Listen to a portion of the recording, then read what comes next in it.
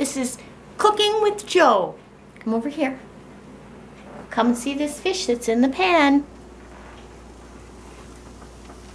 I did not have to cook this fish. This was cooked by a friend of mine. Caught and cooked by a friend of mine named Howie Anderson, whom I just met last week. And I have wonderful things to go with it. I have French fries, and I have Caesar salad, and all kinds of good things. Anyway, this is what I'm cooking tonight, which didn't amount to any strain on my part, which is good because I had to clean up my whole kitchen, and now I have props all over the table. Have a look at the kitchen table.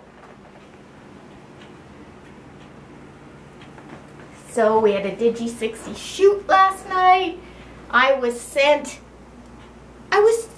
only out of the kindness of my heart to bring Jamie to the shoot.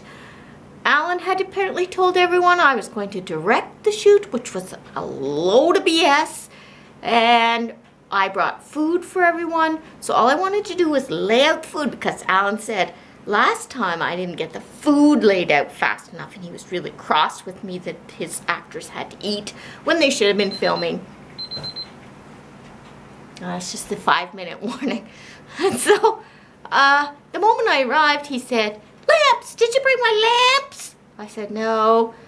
So his lamps he had left on the table, and when I came back from Costco, I noticed the doors were all left unlocked.